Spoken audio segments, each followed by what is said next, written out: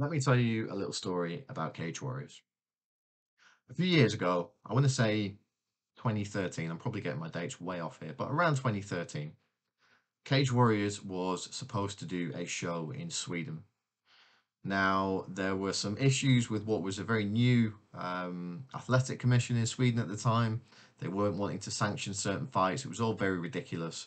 And I believe most of the board, or in fact all of the board, actually resigned over it. But the point was that Cage Warriors sort of said, look, we'll move this show halfway across the world to the Middle East, unless you can get this sorted out. And they didn't. I think they wanted to play a game of chicken, and they lost that game of chicken. But the point was, Cage Warriors on 3 weeks' notice moved that show to the other side of the world, rematched fights, rescheduled everyone's flights, hotels, got the arena sorted, the production sorted, and we put on a show. I think the same year, maybe 2014, 2013, Cage Warriors did a show in Jordan. Now, I don't know if you've ever been to Jordan before, but it's a very hot country, it's a very dry country, it's a very sandy country. What it's not used to is snowstorms. For the first time in 15 years, there was a snowstorm in Jordan. Now, it's not like in the UK or Scandinavia or America or anywhere else that occasionally gets snowy weather. There's no gritting trucks, there's no facilities to deal with it.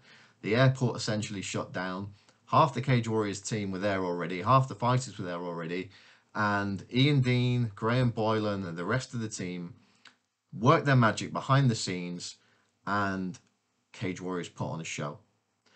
It was the only time in nearly 10 years that I've worked with Cage Warriors that the show started late, and it started 5 minutes late because we literally had to send two guys with shovels to dig the broadcast truck out of snow. It was that bad. But we put on a show. 2 years ago, the start of COVID, the venue operator that we were using at the Indigo closed all their venues 5 days before Cage Warriors were due to put a show on at the Indigo, at the O2. 24 hours later, Cage Warriors has secured a new venue in a different city at the other end of the country. And 5 days after finding out the venue was shut, Cage Warriors put on a show. For the last 2 years, there's been no domestic MMA in this country and for most of Europe. But every 3 months, Cage Warriors has put on a show, has put on 3 shows, on 3 nights, back to back, every 3 months for 2 years throughout the pandemic and all the issues that that entails. The world's been a pretty horrible place for the last couple of years, and certainly the last few months, with the pandemic, the economy, and of course at the moment the awful situation in Ukraine. We need a bit of escapism. And for the past few years, that's what Cage Warriors has been doing. Against ridiculous odds, we've been putting on a show.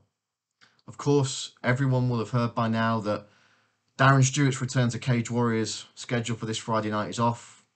There's been a myriad of other fighters with injury issues and various other things that has meant this fight card has almost completely changed from what it was just a few weeks ago. And of course, today we've had the very sad news that Paul Hughes has got an injury and is out of his title unification fight with Jordan Vucenic. Obviously, we wish Paul all the best and a speedy recovery. It would have been very easy this morning, with just 7 fights left on the pill, for Cage Warriors to throw in the towel.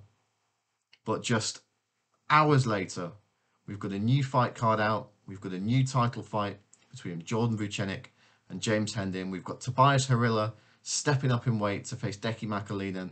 And we've got a solid undercard with some great fights, some great prospects coming up.